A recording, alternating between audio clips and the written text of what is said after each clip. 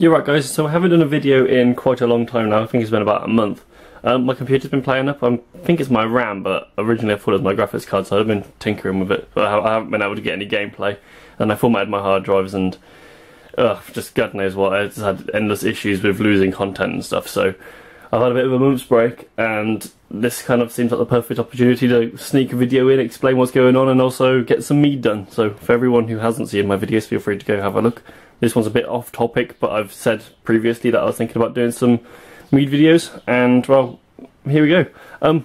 Currently I am going to be cleaning these. It's a bit dirty. You can get these, this is like just the normal stuff you need. I'll talk you through it in a minute, but this is just a 1 gallon Demijohn. You get them for £2 from, well, this one's pre-owned. You can get them for usually about £8 brand new, but I'd rather just clean it and save myself the extra money. But yeah, I need to give this a good scrub in a second. I won't show you that obviously, but I'll show you me sterilising it. I've got some sterilising stuff here. It's all fairly cheap stuff. It's usually about, I think that's probably like £2, and this is probably like another £1 or whatever. But yeah, you need the Demijohn obviously for your liquid. For when you're pouring the stuff in, you're going to be using that. But you're going to have to sterilise all of this in a second, but I will show you that. I'm using a big Jamaican, like, yeah, as you can see, well, Jamaican Sun Dutch pan. What will be putting on my Mead in, but you will see that in a bit. Yeah, you need yourself a nice tube. That'll be for siphoning. God knows what. Actually, I'm not too sure if I'll need that. I don't think I'll need that this time. I won't. So I can put that aside. But this will be your bubbler. That's so the yeast doesn't explode inside your Demijohn. I've got yeast nutrient and Lovin D45, what's renowned for being one of the best for Mead.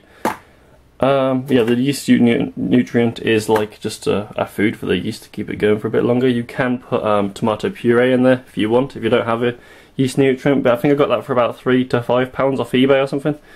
You can probably get them in most places anyway. Like, yeah, I don't know, brewery places, I can't remember the places called off the top of my head where I get mine from, but it's just some place in town. Yeah, I think most towns have them as well. If not, it'd be like the local city or whatever will probably have plenty of this stuff. But yeah, you use this stuff, you use about 3 to 4 teaspoons, I think it said, in water on it. Okay, yeah, 1 to 2 teaspoons per a gallon of warm water, so you need to put 1 to 2 teaspoons in there. But I could give them a scrub first, and then this stuff I just leave to sit in it as well. So I'm going to fill my basin up full of my sterilising gear and just let it sit for a couple of hours, and I'll speak to you in a second when I finish scrubbing this, and I'll show you me filling it up and everything. I just forgot to quickly include that you will need a bowl to be sterilised as well, because you'll obviously be putting your yeast in there in a minute before you put it inside your Demijohn after you put your honey in. But you'll be doing that at a later period, but you will need a bowl ready sterilised. So I just gave the Demijohn a bit of scrub. It's got a bit of a stain in the bottom, but I don't think it made much of a difference.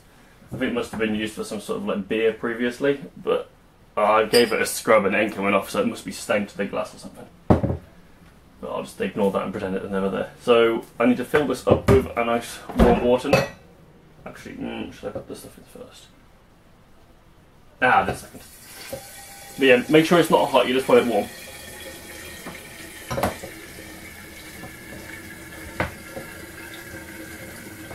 What I did actually. I don't think the... Yeah, it's right.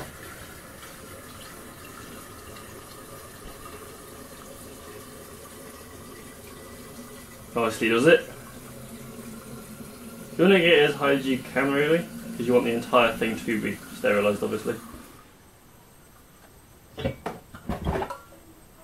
nice.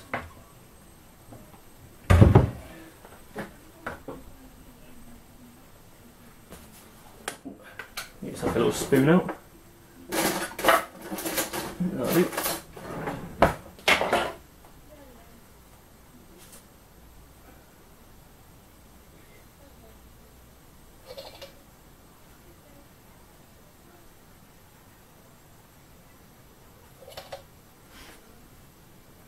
That's the Demijohn being sterilised now. To the side. You have to leave it to 1 to 3 hours. I'll probably just leave it for the 1 hour, because I did just scrub it anyway. Right, I'm going to fill my basin up. and everything what's going to be touching the mead or the pan will need to be sterilised. I don't know if you can see the pan. No, you can't. Yeah, obviously. Anything what will be touching the mead.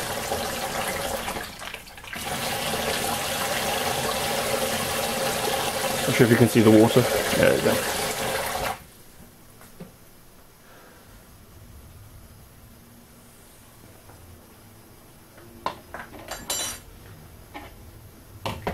Around, right in there.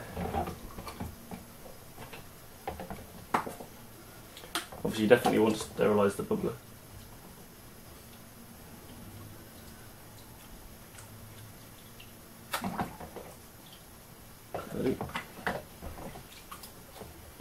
Cork. I've got a spoon again just in case. Right. What else do I need to put in? I guess I need to sterilise this tube.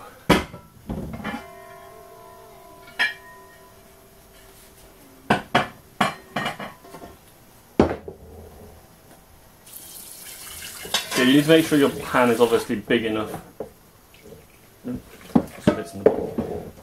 Big enough to be able to hold enough water to go inside the vinegar.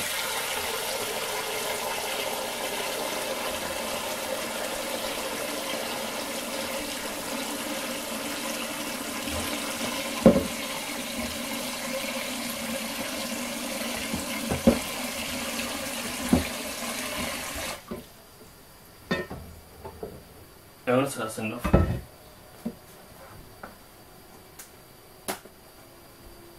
Well, they put my spoons put in there. I'll get it for it.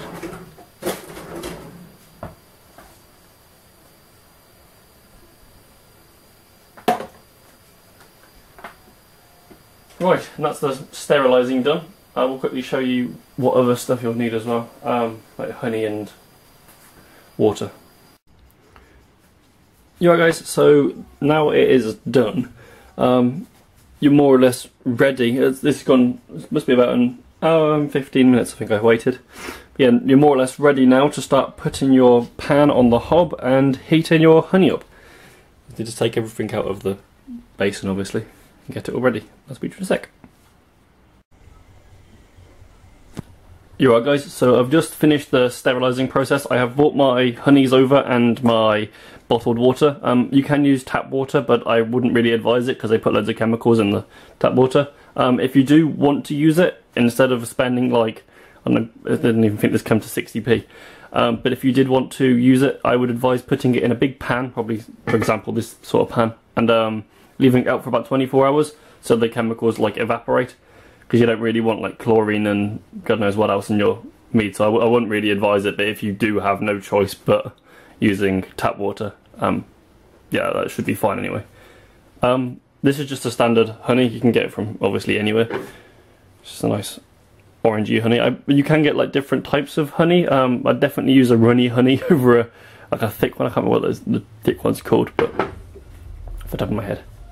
Yeah, I've got a couple more things what are still being left in the sterilising mixture, but we don't really need those yet. If you like this video and want to see more, feel free to drop a sub and give me some loving. On this channel I mainly do gaming videos, so if you want to see some gaming videos, feel free to have a look. I've got plenty of content on there, from like Total War Attila to Grand Theft Auto, whatever. I've got loads of stuff.